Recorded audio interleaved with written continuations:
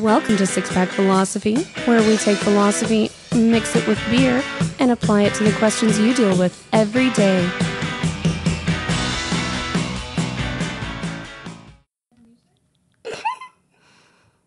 No. All of a sudden, I don't remember what our music sounds like. Okay, live folks, stand by. It's beautiful. It's beautiful. The music went. We didn't hear it. Yeah. We have a live audience now watching us going, what the hell are they doing? Hi, guys. Live podcasting. That's good. Were we live before or after I licked the microphone? I don't know. Okay. I don't know. Lick it again just so we can see. Okay, so here's what we're gonna do, because I gotta stop the live stream to get the music working. We're gonna do like a... Are we going to get like an old school like production thing where they're like 3, 2, 1, bam? No. I mean, We could just go and you could put the inner entrance. that's where I was going. Yeah. Mine was more fun. That's a good idea. Maybe we could go. I got it. We'll go to the guys are store. We'll buy the click the little thingy. clappy But thing. we're there to be here live while we go to the store and find a clicky That's a thingy. wonderful idea. And then we're I had gonna. vodka. We can make this a good time. Okay, so here we're just gonna be sitting around, and then here in a second, you're gonna give us a few seconds. And then you're going to give us an introduction. Yeah, and you're just gonna intro. That great introduction that you've got prepared. Yes. Yeah. Okay? All right.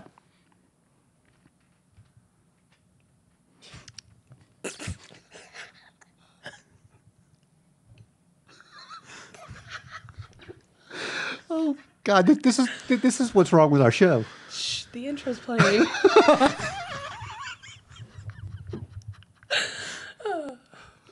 Welcome to Six Pack Philosophy. Hold on. I'm putting all that's in the video. Amen. Hey. Welcome to Six Pack Philosophy. fault. I'm Anastasia here with Mike and John, and this week we're discussing addiction. Addiction. But before we get started, what are we drinking, guys? We are drinking Apt Solution. Absolution from the De Proof Brewery in someplace in Belgium. I know I'm messing up the way to pronounce that, but that's about the best way I could come up with it. Yeah. Which means what? The Test Brewery. The Test Brewery. Yeah. Yes. As our honorary Belgian citizen on the show, I don't think you could mess it up. How did you become an honorary Are Belgian you citizen? an honorary Belgian? No, you. Oh, yeah, oh. you're our honorary Belgian citizen. Okay. You didn't know? No, So I didn't tell know. us how that started. I appreciate that. I don't fucking know, but I'm going to go with it. All right. It's when There we was a ceremony. They served beer. That's why you don't remember. I've been in a lot of those ceremonies. Oh. So while you're pouring that, so we're going to talk about addiction, Yes, we are talking about addiction. like the philosophy of addiction, or why people get addicted, or Well, how you much know- fun it is to be addicted to something. A little bit of God. a little bit of all of it, actually. So, I first of all, I want to say this because there's going to be a lot of people who take different opinions that shoot on the show and say, "Ha, you have justified my pre-existing belief." That beer is goddamn beautiful. We are not scientists. We are not qualified to be scientists. So existing and standing and established data is what it is. We're not. Nothing. We're not trying to upend that. But I think where we can, as philosophers, come in, and rightfully so, is reinterpreting existing data. Yeah, I agree. So that's kind of where we're going. So probably the first half of the show or so is just going to be regurgitation and discussion around what the existing data says on addiction. And then we can get into a few more philosophical questions about addiction. Okay. So I want to start and give some credit here because I am largely lifting a lot of this show off of a speech given by another scientist, and I don't want to do that without crediting him.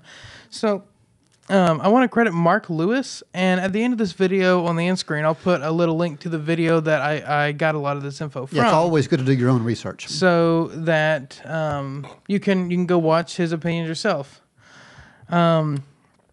But I want to start, we're talking about addiction, so I want to start with a definition, as we do on many shows.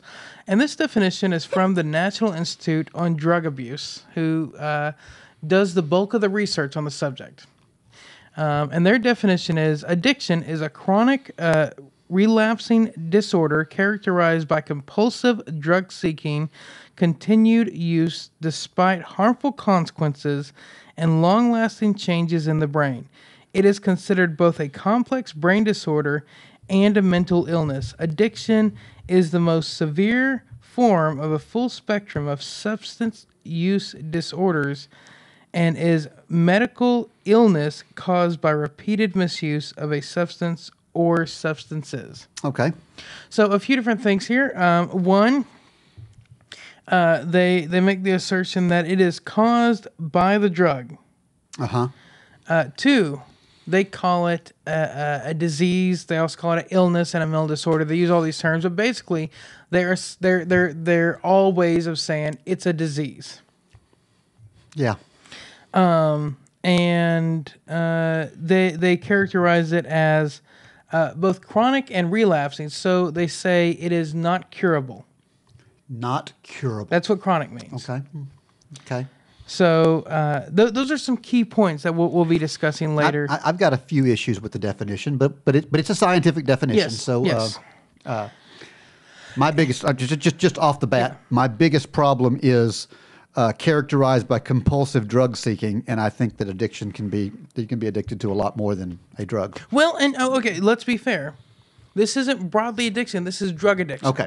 Well, we need to make that clear then, because I've known people that are addicted to many things besides that. And we're going to get into other addictions on the show, Yeah. but Okay. we'll start Yeah, here. we will. Okay. It was odd. Apparently, yeah. I don't know. I felt like we're about to start addiction. Okay, so let's get a line right here. I don't know. Wait a minute, that was an option? Man. Oh. Okay, so You do realize I we miss drink the 80s. alcohol on this show, right? I'm talking about the line. I'm just okay. pointing out that I missed you don't the do 80s. alcohols in lines. Well, I guess you can. Yes, you Just do. line Bam, up. bam, bam, bam. Okay, like a flight. Okay, Yeah, that's so you fine. ever gotten a flight that comes in Yeah. a nice line? Fair enough. Yeah. All mine are square. Just like Anyway. you. So I want to talk also, next, we've talked about the definition of it. I want to talk about what physically happens in your Yeah, brain absolutely. for an addict. And so there are three parts of the brain that are really important to this. First is the prefrontal cortex. And what you need to know about this part of the brain is it is really important to decision making. Yeah, absolutely. It's one of the most complex parts of the brain, and it's found in the very front, kind of in your forehead, where they shoot you when they kill you. Yeah, that's the part of my brain that works the poorest. The Probably decision making. because you started doing drugs before it was fully developed. I just think I like doing bad things sometimes. Well, maybe it's fully developed. It's just in an evil way. That's a possibility. Well, what I was referencing there is that your prefrontal cortex doesn't finish developing until you're about 24, 25. And so I that's would one be of the reasons. screwed. That's one of the reasons that they say kids shouldn't do drugs, because it can inhibit the development of their prefrontal cortex. That is a I fact. would agree with that. Alcohol too. I would agree with that. So next is the striatum.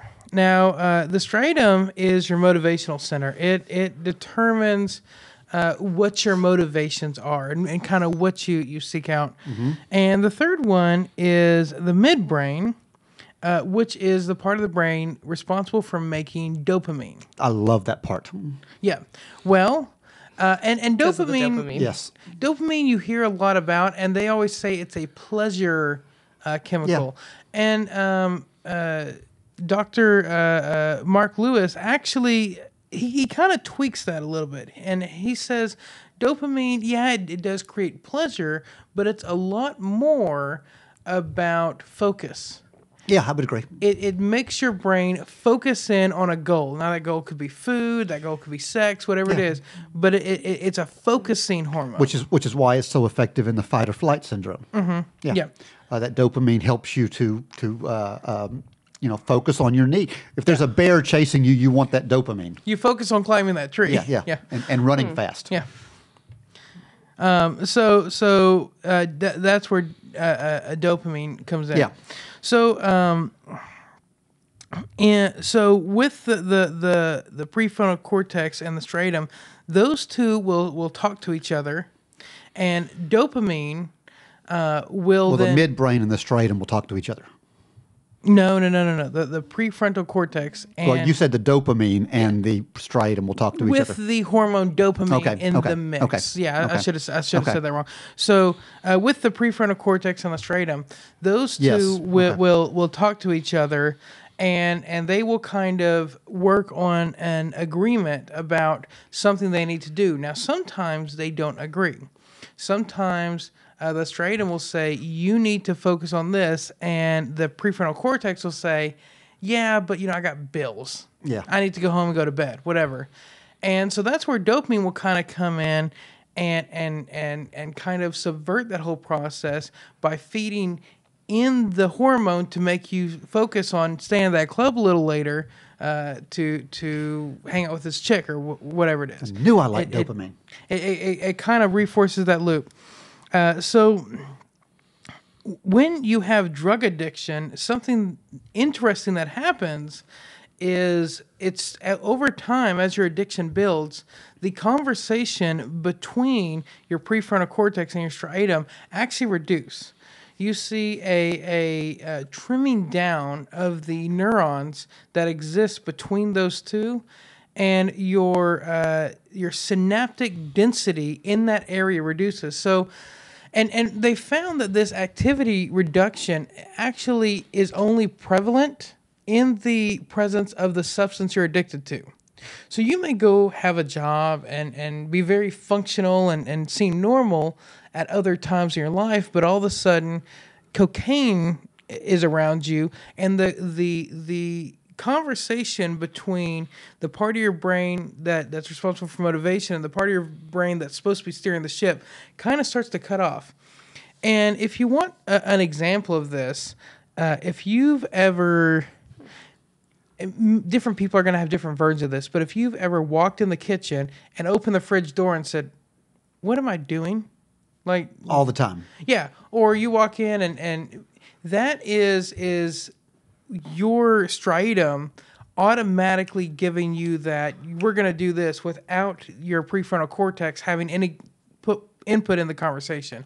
And I think addicts will appreciate this, the ritual with a cigarette. Whenever you walk up to a cigarette pack, grab a cigarette and start tapping on your hand or whatever your ritual is with it, without ever, kind of... You realize you've smoked half a cigarette and don't remember lighting it. Yeah, exactly.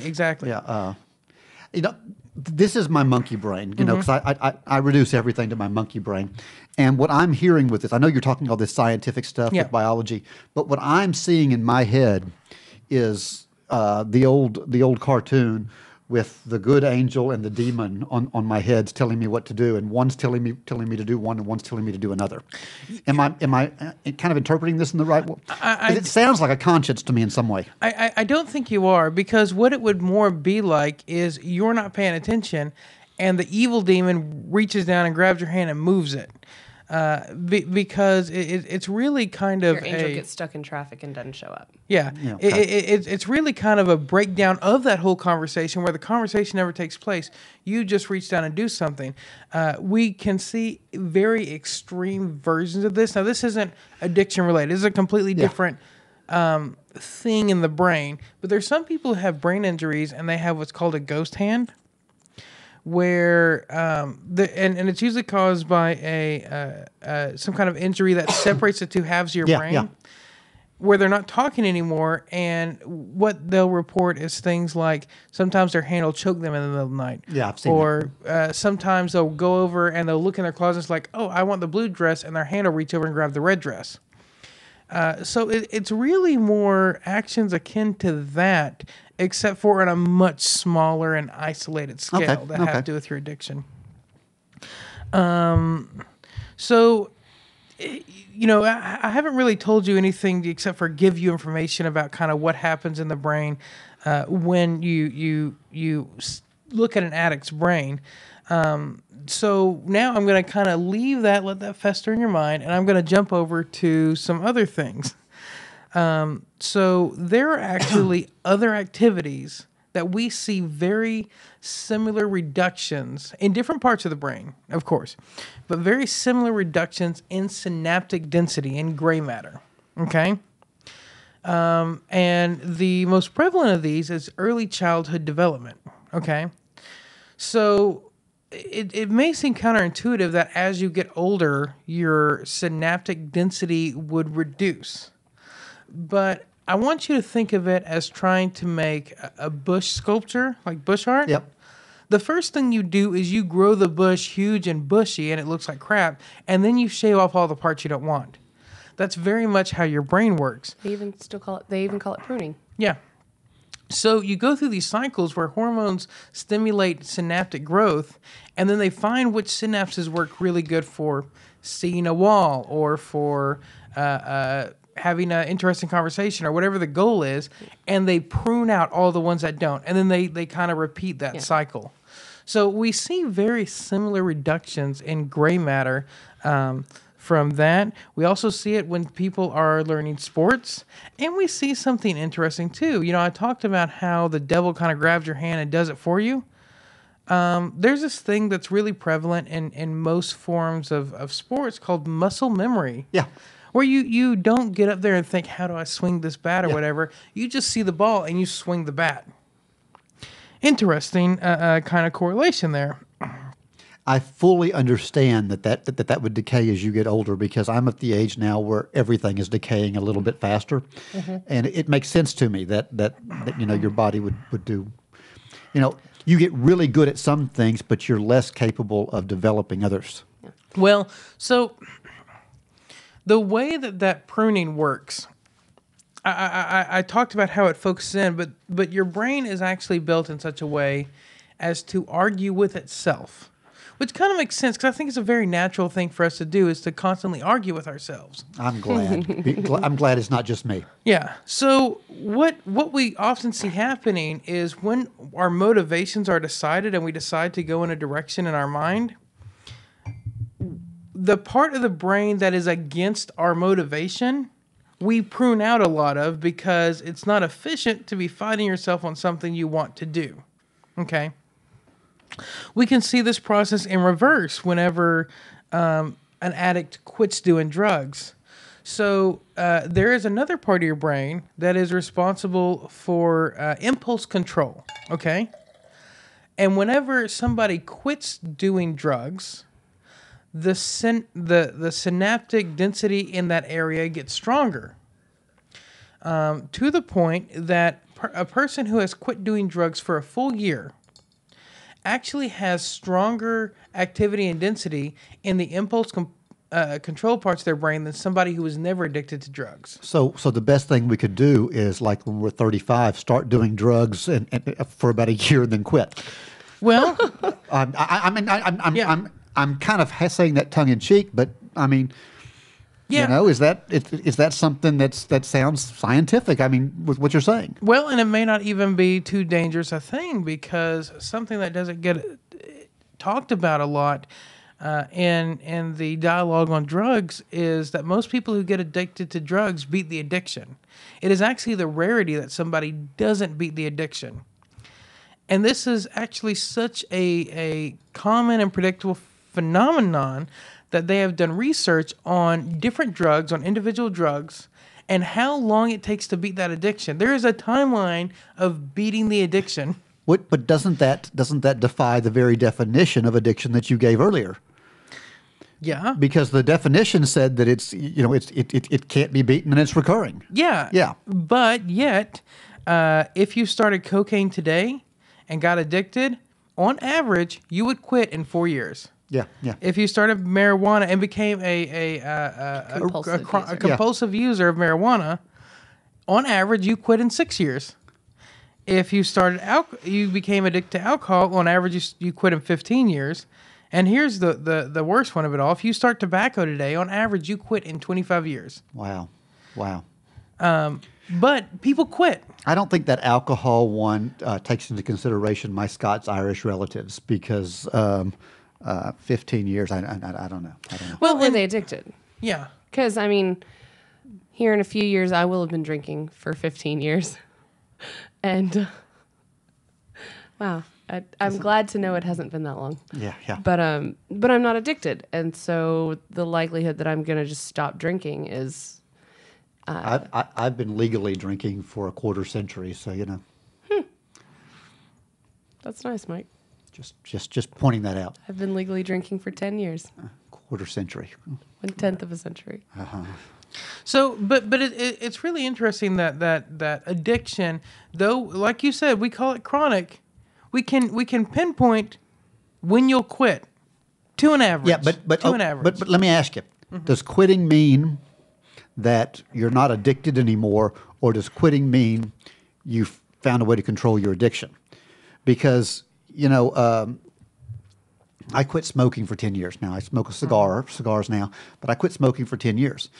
But during that 10 years, I don't think I ever beat the addiction to it. I just learned. I wanted one frequently. I just didn't act on it. Yeah, so that's a really interesting question, and I think this is one of those interpretive things, because if you look at it as this is something that you like doing enough that you will develop an addiction if you do it, then weren't you born addicted? And didn't know it until you Until you use it? addictive personality. Yeah. I do believe Complex. in addictive personalities. Yeah. So if you want to look at it like that, then you didn't develop an addiction when the drug became present. You were born addicted, and one day found out when you used the drug you were addicted to it. Yeah. Yeah. But if you want to look at it from the perspective that I can quit and I can never use that again, well, then that sounds to me like you are like most people in the world who aren't using cocaine or heroin or whatever the thing may be. But if you wake up every day and you're struggling not to, even if you don't do it, if you're struggling not to do it, I think you've still got an addiction. I would agree with that. However, that is not the typical the typical response after a period of time of someone having quit. Yeah. Now they have that memory and they know, like, yeah, I like heroin a little too much. I don't need to use it. But for most people, it's not a regular struggle for them. I don't know that. I've known enough people that have had serious alcohol problems, not so much drugs, but I've known a lot of people that have had serious alcohol problems and have quit alcohol and effectively quit it, never drank again, but almost everyone I can think of replaced it with another addiction. Yeah. Whether that addiction be coffee or Donuts, or Alcoholics working Anonymous out. meetings or Yeah. working out, there's something else that replaces it. So at that point, to me, there's still an addiction. You've found a way to manage it. You're managing it. So actually, and we'll get into this later, but in quitting, this is actually something that Mark Lewis says is part of the process, that you beat an addiction by replacing it. And he actually gives further suggestions on how we need to relook at how we treat addiction. But he actually says you need to find the thing you want to do, whether it's getting in shape or drink more coffee, and focus on that. And you can't not do anything. You have to replace the thing you're doing with something else. I would agree. And so he actually says this is just part of the process. I want to go through, and I feel like this show has been really scattered, but it's all kind of it's going to culminate here. I want to go through a few things. I've talked about this brain process, and I've talked about how your mind reacts and how you don't see sense whenever you're around the drug and everything. I want to talk about some other activities that are not drugs, that brain scans look identical when you are doing or have these things. Okay. Going to work. Now, when I say that, I don't mean your travel to work. I mean when you're in a job and you're progressing and getting better and learning your job. Falling in love. Mindful meditation. Binge shopping.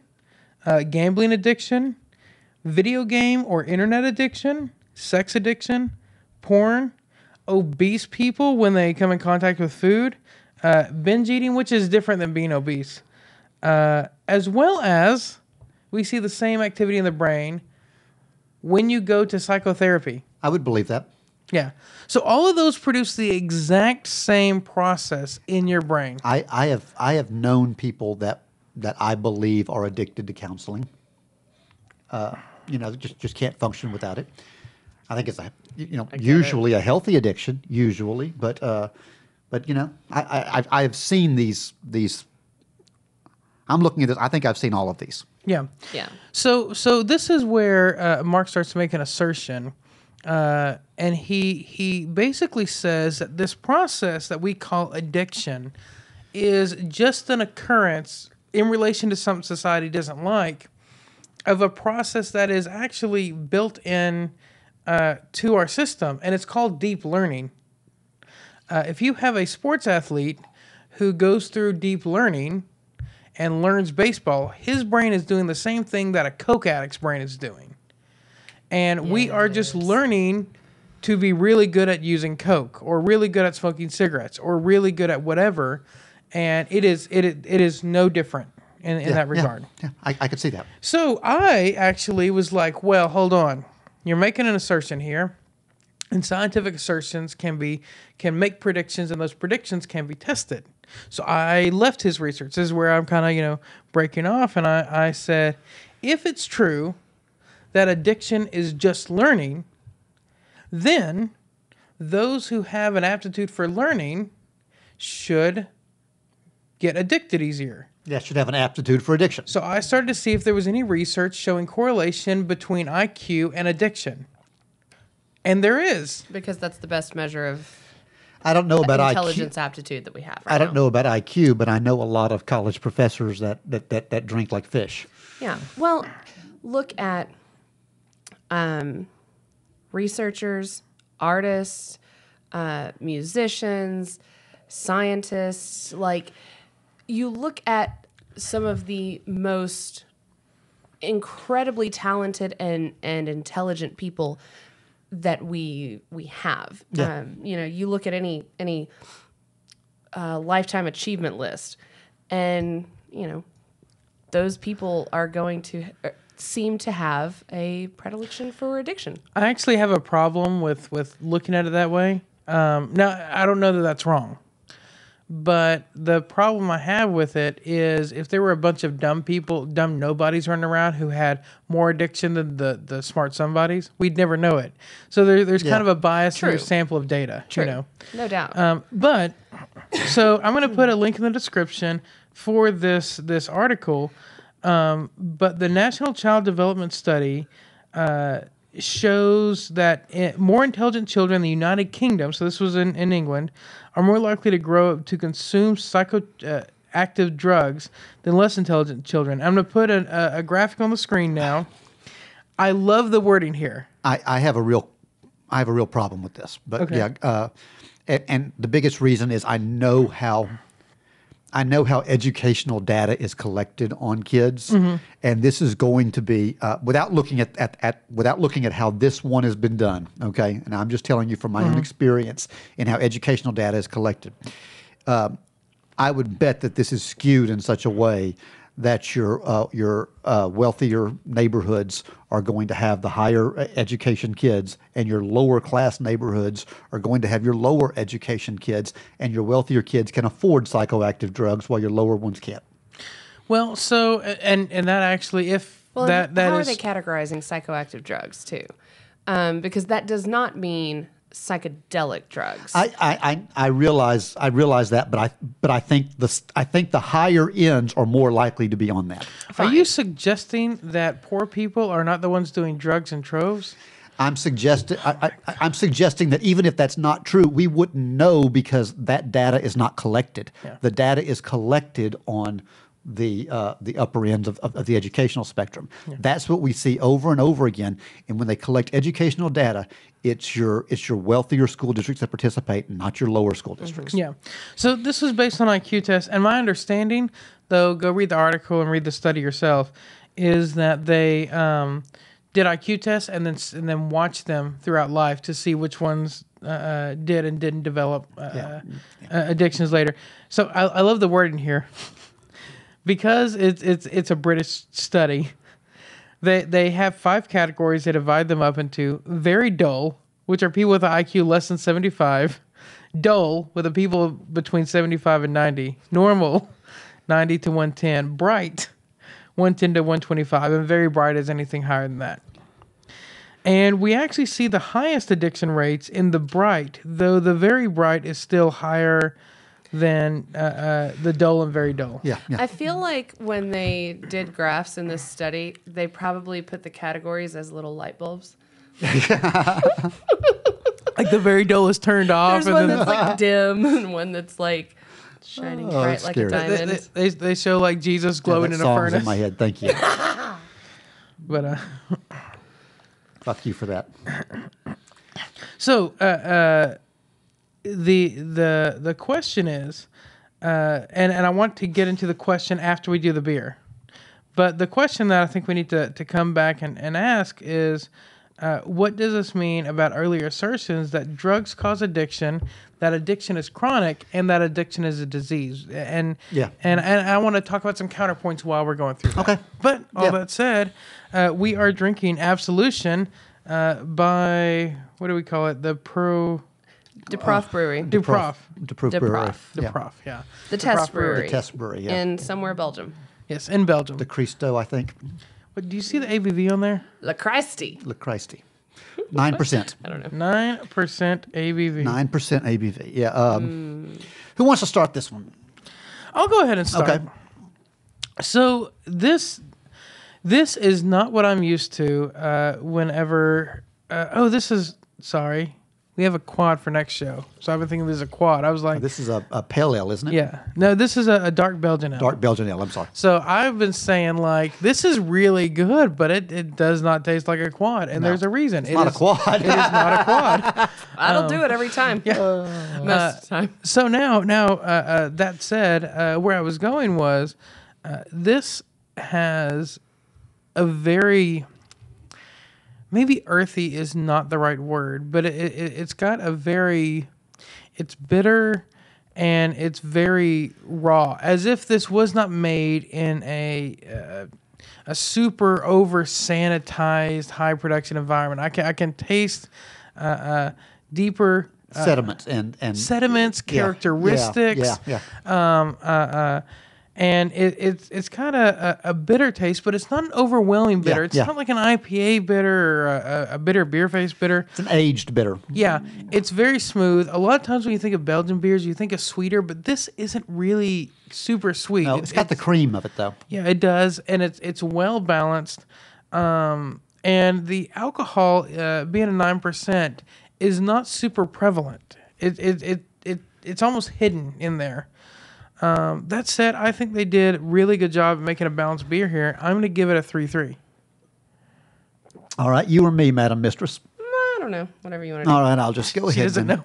know. I really like the beer. I'll just come right out and say that from the beginning. This is my second glass of it. I like the creaminess of it. You mentioned the bitterness, and honestly, I didn't even notice the bitterness until you mentioned it because it's on the back end. Mm-hmm. Yeah. It doesn't have the bell curve that I want in something. It kind of smacks you in the face, but it's not it's not unpleasant. It's not unpleasant at all. The smell when I first poured this, I love the way it smelled. The texture of it's good, a great mouthfeel. Mm-hmm. I'm in a strange place with this one because I was expecting, I was expecting you to come about 2.5. Okay. And I'm pissed because you came at a 3.3 because I was excited about being the high, but I'm going 3.2 on this one. I really thought I was going to be higher than you. I like it. 3.2. Awesome. So I actually just showed John because I went ahead and put down what I was going to rate it and I do that every once in a while because I don't necessarily want y'all's don't want it to influence discussion to change mine. So I go ahead and write it down. So I'll stick to it. When you take air in, when you sip this beer, you get some really pleasant fruity notes to it. On the back end, the mouthfeel is velvety and very creamy. Not super full, but full. Oh yeah. But then the back end has like some woody notes to it that I really like. Not a whole lot of hop to it, but it's a Belgian ale. Didn't need it. Right. So that fruit and fruitiness and woodiness is really what you're getting a lot of out of it. I've found it to be incredibly pleasant to drink, that the ABV is not noticeable in your mouth, though it is noticeable after you've had a little bit. So I'm coming down at a 4.2 with this. I think this is an excellent beer. Absolutely excellent. Here's my problem is I can't tell you why I would disagree with you because I everything you said I agree with. I feel like it's high just because of other beers that we've gone against. But I wouldn't argue with you about it. You know? if I found this again, I would totally get it. I would too. Let me ask y'all this. Y'all pick this up for our audience. Is price wise, is this something that's That is $16 for a bomber. Well, that ain't bad. That ain't bad for a good bomber. Let me also say this: the place where we got this is actually relatively expensive. It's a little bitty like one person shop. It's always the same woman. She's in there drinking wine every day. Or her probably underage daughter. Yes. Who's not drinking, just working. Well, we don't know. Well, not my business. that I've seen is what I'm anyway, saying. So I hope she's not. I hope she's 24 if she's drinking because her brain isn't fully developed. But you go in there and it's all craft. You cannot find a case of Bud Light in there. The worst thing in there is what's that really popular stout? Guinness. Guinness, oh yeah. Yeah, like that's the worst. Yeah, but you need that. You need that. Fine. Yeah. Fine. They even have but a that is dog beer the in there. Worst Really? beer. A beer for your dog. dogs. You pour it in your dog bowl. That's not right. It's not alcoholic. I don't care. That's not right. But anyway, so they only deal in craft beers and wines, and they're a little bit more expensive than you're going to find if you go to Fresh or somewhere else. You know, I That don't is a care. big- $16 Yeah. for this For a bomber for is a great. bomber. Yeah. I think that's perfectly reasonable. I've had two. You've had a couple. John, you've had a couple. So we've gotten about 6 beers out of this. I mean, you know, we got half beers. We yeah, you yeah. know. Yeah, I mean, you could probably get four full beers out of this. Yeah. That's it's $4 a beer. Yeah. That's not bad. That's not bad at all. I would definitely do it again, and absolutely. I think if we do another crazy New Year's show where we try things, this is one that we'd want to have on it. Oh, so one of the things that it actually says on the back of the bottle is that they expect this to age well. So I kind of want to go back And buy just 25 more of them, and get one other bottle, and or 25. even if we just like buy it personally and keep it, I want to kind of see how it tastes after a year. Well, let's get a couple for the show. A case. And we'll do it Let's at the get a New Year's case. Yeah. They don't have that many. They have like 3. Buy those. I bet they'll get more if you buy those. True. But yeah, that was quite good. All right, time to play the game.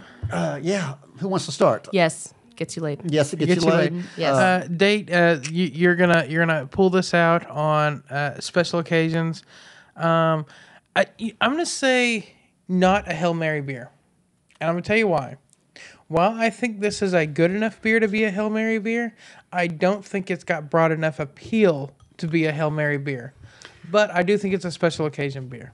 I'm going to disagree with you. Okay. While I think it would be great for a special occasion, if I was making your rating, I think this is the beer that you bring out to impress somebody and show that you know what the fuck you're talking about. I think it's good enough that you could impress somebody. Yeah, even if they're not a beery person, they're going to be able to taste the quality of it, I think, and know that you know what the hell you're talking about. Yeah, so I actually think this is a first date beer with somebody out of your league. I think it would work there too. You think it's Hail Mary? This that's what a this Hail is an Mary anywhere is. beer. This is an anywhere beer. I mean, it works. It works. Not a lawnmower beer, but we developed a new ranking. We did beer the other day, or With wine. with wine. But I'm going to put this in that wine rating.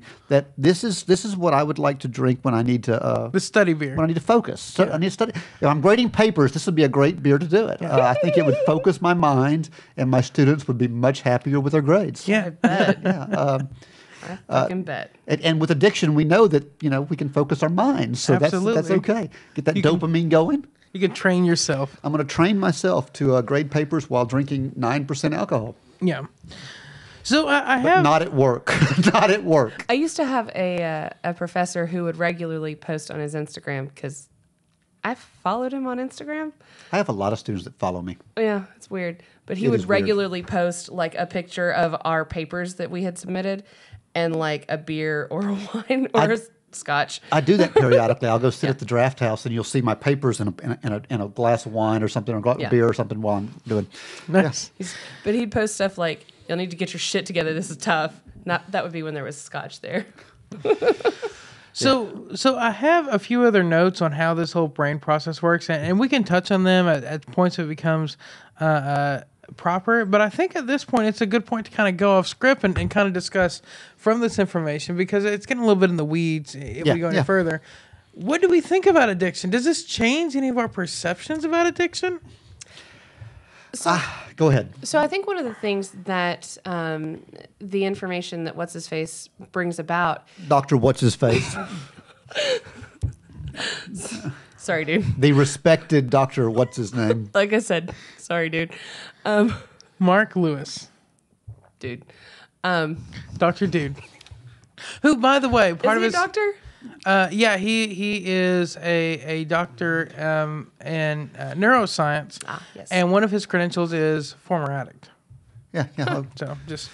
But I think He was probably high when he did it. some of the information that he presents begins to actually call into question whether addiction is a thing at all. Especially, at least in the sense that we understand it. Now, I think we can definitely recognize that there are some things that an addiction to becomes problematic in executing other tasks of your everyday life. Yeah. The tasks that we deem to be necessary to be a contributing member of society. But, you hear the argument of like, whenever Tiger Woods got caught cheating with like 46 models or some shit. Lucky bastard. And then he claimed to be a sex addict.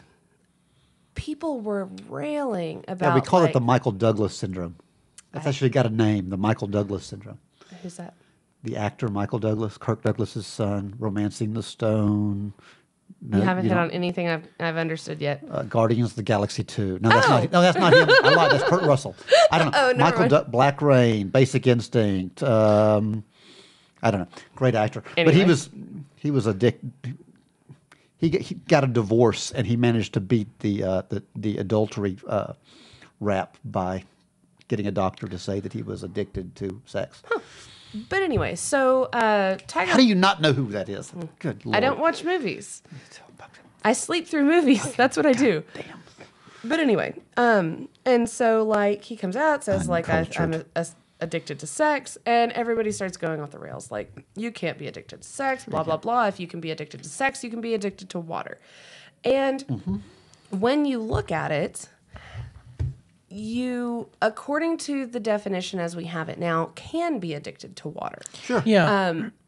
Without it, you are not able to perform your regular functions in life. It definitely disrupts things. It is habitual. It's chronic. If anyone's ever fasted, you become, and this term is so appropriate when you're doing it, ravenously hungry. Yeah. That is an addict's behavior if I've ever seen an addict's behavior. Oh, yeah. Yeah. You know? But- I'll tell you what it does to me. Am I interrupting you? Oh, I was just going to wrap it up and say, when you look at it like that, I think it becomes difficult to really kind of continue to define addiction the way that we have. Here's my problem: is I believe addiction's a real thing. I absolutely do. I've known enough addicts in my life that I've seen that they just can't function. I'm going to make the politically incorrect and probably unpopular opinion that addiction is not a disease. I do not believe addiction is a disease.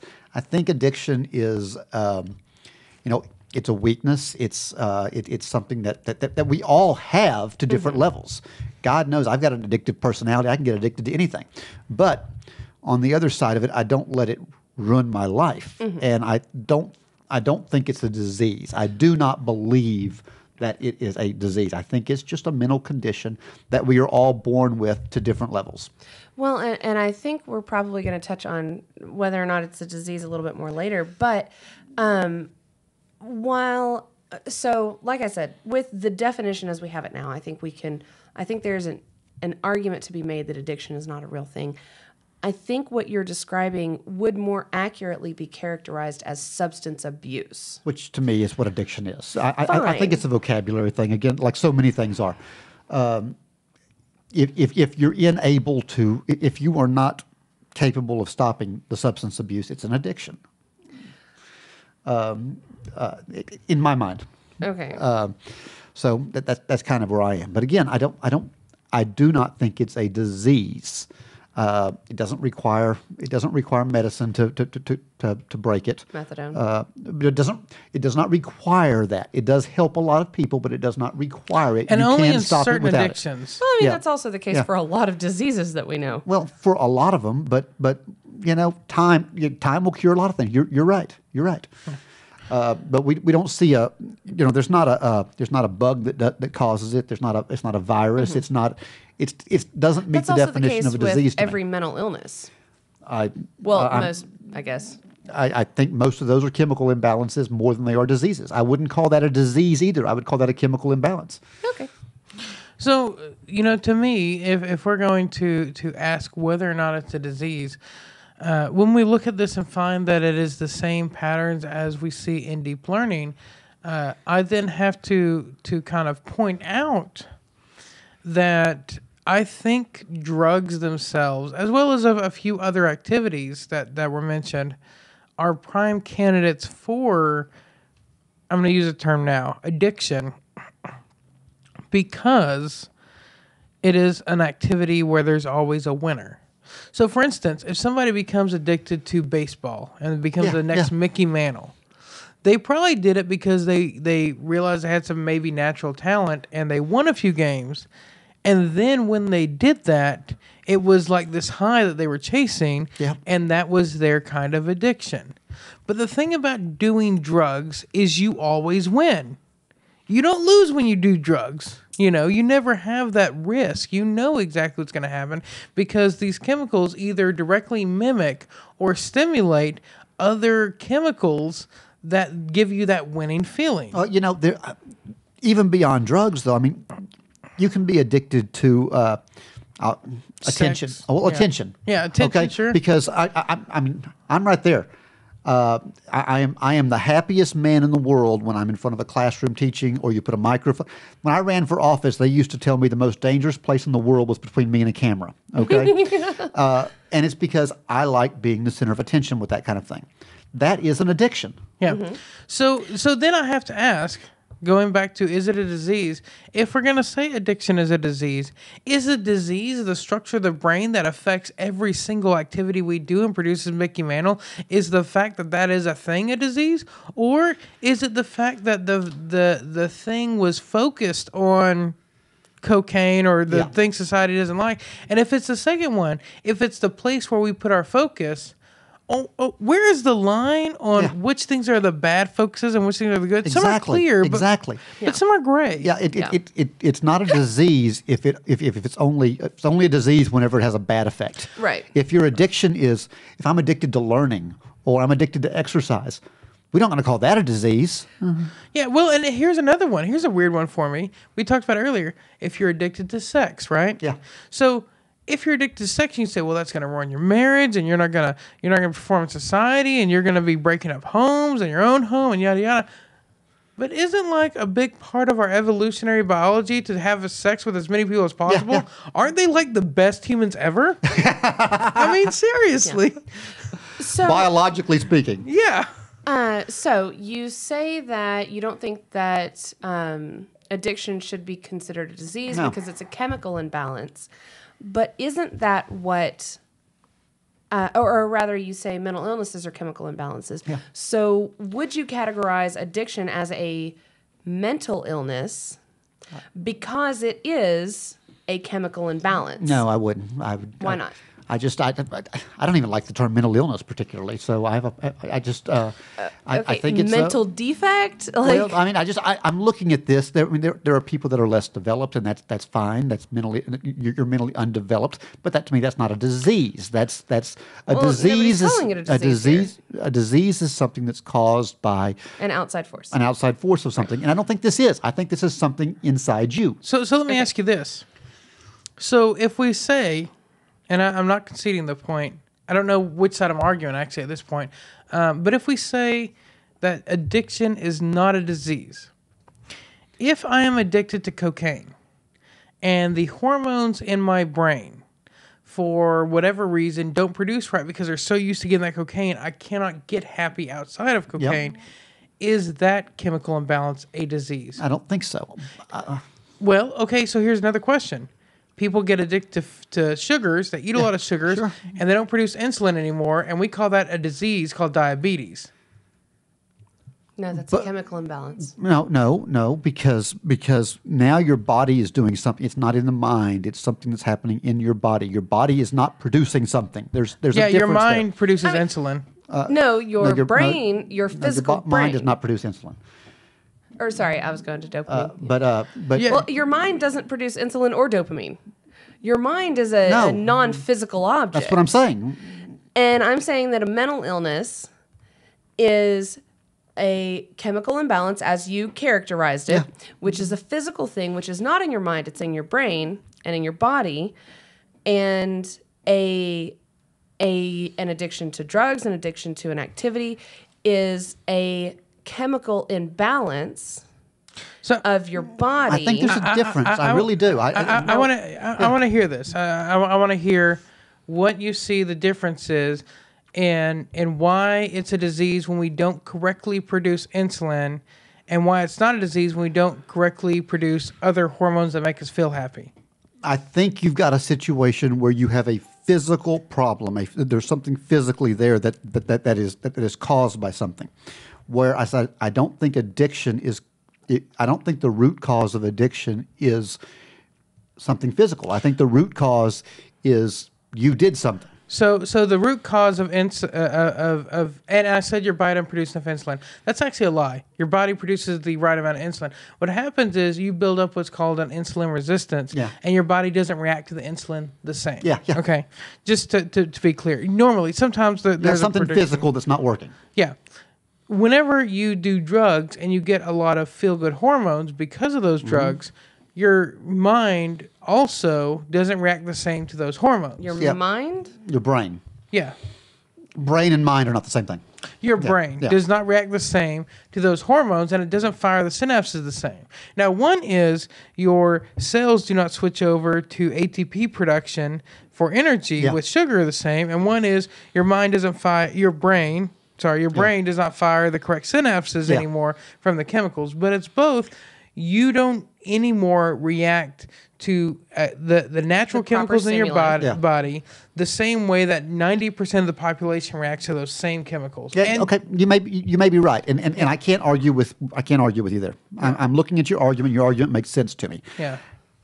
But I still I and can't. That's not addiction. That is an desensitivity to those hormones. I can't get myself past this idea that addiction is not. It's not caused by germs. It's not caused by. But it's not something you got because you're you were in the wrong place. Mm-hmm. It's not contagious.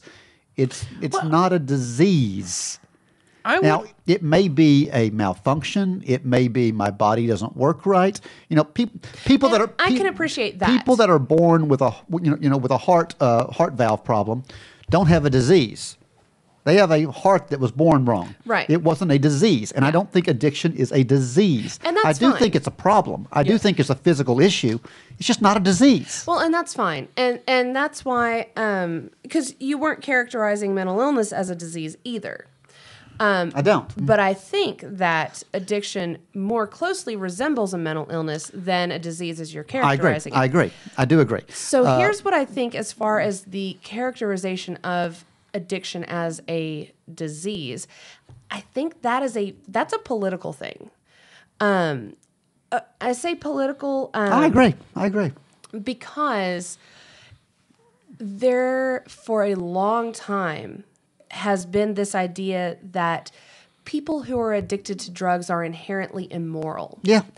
And the goal was to begin to shift this idea that those people are immoral. I agree. To it's a disease and it's something they can't help, but they can help, and there was always a little bit of contradiction there. But well- what it is, it's an attempt to shift that away so that we can end the fucking drug war is what it is. By no means am I suggesting that addiction is an immoral action. Right. No, I'm not saying you are. I'm just saying that, and I want to make this clear. I don't think it is a disease. I do think it's a physical problem. I think there's a physical component. I just don't see it as a disease. Would you And that's call fine, it and I this? actually agree with that. But let me change verbiage, because I think maybe we're arguing over a certain word, and maybe that's not getting to the root of the question. Would you consider it a mental illness? Like it can be. I think it can be, and I hate that word illness there, because the illness represents disease. But I think it's there's definitely a mental problem there. Okay. I would accept mental illness because of the way the way we use it in common language. Okay. And I know I'm splitting hairs here with vocabulary. I get that completely. But that word disease to me has a meaning, and it's not a disease to me. Okay. I do think addiction can be, a mental malfunction, a mental illness, whatever you want to call it. It can be. I also think that sometimes addiction is exactly what people say it is. Sometimes addiction is you made dumb choices. Sometimes it is. Well, sometimes you can make dumb choices that lead to mental illness. Sure, absolutely, absolutely. And we talk about. I mentioned that I wouldn't call mental illness a disease. There are mental illnesses that are caused by disease. Now that would be different, but I wouldn't call a low IQ or being born with a less developed. I wouldn't call that a disease. I would call that a physical problem, a malady. There's a difference to me. Okay. Anna, any thoughts on that? Okay. So something I want to talk about here, and this is going to be more anecdotal. I actually have a problem with the way that,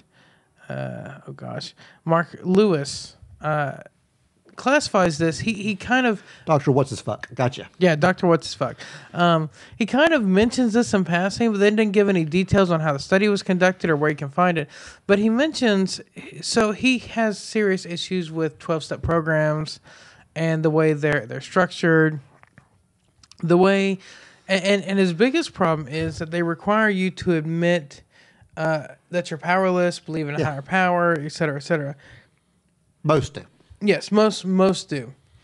And his biggest problem that he mentions is the admitting that you're powerless part of it. And he says that in doing that, you are giving up the learning portion of your brain that allows you to learn to overcome it, because you're saying you're powerless and you're depending on something else. And he cites this study, and this is the study I have a problem with, because the statement can be completely wrong, completely right, depending on how the study was done and how you're interpreting things. He says the biggest determinating factor of whether you're going to relapse is your belief in a 12-step program. But then again, that's where addicts go. Yeah. So... And you don't... It's one of the few resources that addicts have had for a long time. I will say that I have seen 12-step programs work for people. Yeah. And I have seen them be a disaster for people, too. Yeah. I think we all have to find our own way. Exactly. So his whole thing, and I'm saying this as a indeterminist, so I don't believe in free will, but I have argued before sometimes the lie is necessary.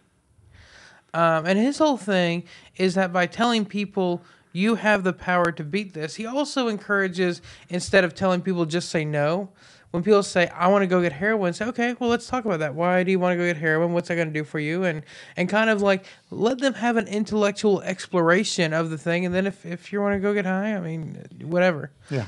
And that is a more effective treatment option. I got a story I got to tell. Go for it. When I was in the Marine Corps, I got pulled over for drinking and driving. I was 22, 23 years old. And to get it dismissed, I had to attend, I've forgotten how many hours of AA meetings. And the AA meeting that I went to in North Carolina was across the street from a bar. And the bar had a big sign outside that if you brought your 30-day sober chip from AA, you got a free drink. That is a true story. they would give you free drinks if you showed up with your 30-day sober. Free alcoholic drinks? Yep. Right there across the street. Not You like could- free soda. No, you went in there and you got a free So wait, drink. hold up. If you had a chip that said you were 30 days sober. If I go to an AA meeting, That's not being kinda not being fucked up. alcoholic, and I just stay in the program for 30 days, I can get a free beer. Yes. You get a chip and you can go over there and get a free Yes. drink. Nice. Yeah. I Nice. thought I'd share that story. Yes. I wonder if that happens other places. I don't know. That was a Marine base, that was they were a bunch of assholes. Wow. So they were like preying on some of people in some like seriously vulnerable They really were. positions. They really were. Because they knew they were going to be killer Honestly, customers. if the price of your beer is a thing keeping you from drinking, you're not really an addict. that is also true. I just Oh, like the God. story, Yeah. the fact that you could do that. It was, So fucked up. But so do you and this is a lot more based on your own life experience, because to me I thought it really interesting, because in dealing with addiction I do it from a very intellectual level. Now that doesn't mean that's everyone's experience, but do you believe that admitting your own powerlessness is itself a flawed approach, or do you think there's something to that? I don't think it's a flawed approach. I think it's flawed for some people. I've seen it work for people before, and I'm not going to question anything that works for somebody. If it works, if going to an AA meeting helps you stop an addiction when you're trying to stop, God bless you, go. If going to church helps you, God bless you, go do it. If I don't know, hanging out in a strip club instead may do it for you. Whatever it takes, you do what you have to do to stop that. Yeah. Same. Okay. Well, I mean, I think that's the bulk of what I had. Does anyone else have anything? No, I actually found this interesting, and I wasn't sure I was going to. I was a little concerned about talking about addiction, but it was interesting to get to go through here and actually question what I believe, and I'm finding myself wondering if I even still believe everything I believed coming into this. Awesome. Well, I think that's the point of the show. I'm questioning my position on mental illness after these questions. I think I'm still where I was, but I'm going to have to consider it more. So, yeah. Thank you guys so much for tuning in. If you enjoyed the show, you can hit us up on social media by searching Six Pack Philosophy. Go to our website, sixpackphilosophy.com. If you want to support the show, make sure we can keep bringing you some super cool shit. You can go to patreon.com/sixpackphilosophy or go and get some swag at teespring.com/stores/sixpackphilosophy. Thank you guys so much for tuning in. We've had fun and we hope you have too. Cheers. Cheers. Cheers. Six Pack Philosophy is supported by independent philosophers just like you. If you would like to support us, go to sixpackphilosophy.com and don't forget to like, share, and subscribe.